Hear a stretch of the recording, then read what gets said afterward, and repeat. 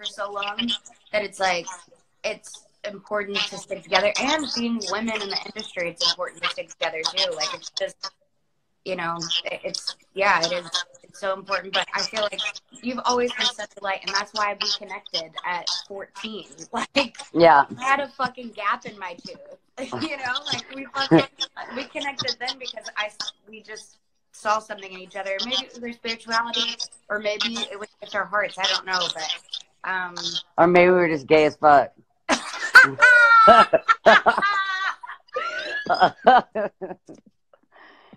Okay, what was the question? I hate to tell you. Next question. We all got it. We know. Okay. About thoughts and attention. Thoughts and attention determine how we feel. Sad thoughts can make us sad, and happy thoughts make us happy. So what are ways that you stay focused on helping yourself and not hurting yourself? So, things that make me want to help myself. Like, I'm trying to be more creative right now. Like, I want to do a lot of art right now. I want to paint. I want to draw. I'm all about the painting. I want to knit. I used to knit all the time. And, like, I forget, but then I start when it gets cold outside because I start knitting scarves for people. Yeah. So I'll probably pick that up again.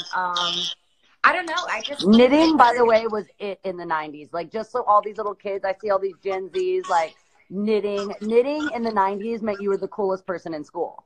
Also, knitting room bands was the shit.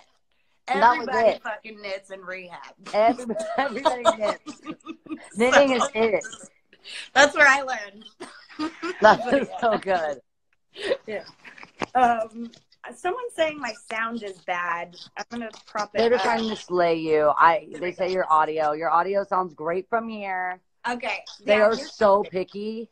You're so picky. Yesterday they were like slaying. I had my therapist on, and they were like slaying him. Like, this doctor, his microphone. I'm like, can you not slay my therapist? He like doesn't get the language that it's like kind of fun to read people. He's like, what do you mean I'm being read? I'm like, okay, you guys just gotta stop it. And so what's something? Yes, you talked about something that helps yourself. Yes. And then a really cool trick that we actually talked about yesterday with my therapist. This was like so badass. He basically said that a lot of us are either in our house, or if some of us don't have a place to call home right now, whether you are on a street or like in a relief center, basically it's called feel great anytime, anywhere. So you spot something wherever you are and you anchor it to a memory. So my example is that when I see a banana in my kitchen, I crack up because one time me and my little brother, we had this tree house and we decided that we were going to live there forever because we didn't like the way our parents were running things. But all we brought was a banana, like that was going to do anything.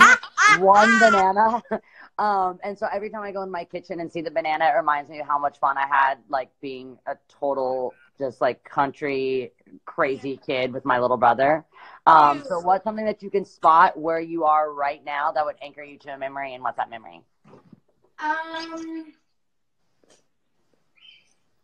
What's something I can spot? Well, it's weird because everything in here is new. What about your puppy? Is she in there still? He's not in here, but I'm seeing like, so I have these galaxy lights. Oh, love. And by the way, don't ignore my missing fucking nail. That's not changing anything. I look like a child that snuck into a tattoo shop. I need to soak these off. Anyways, my memory with the galaxy lights, it's not like an old memory, but when I was in the hospital recently, a year and a half ago, my sister Dallas came to visit me, and she brought these galaxy lights for the hospital room.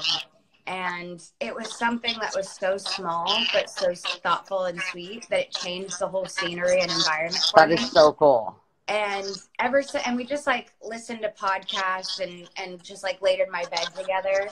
And, but like ever since then I bought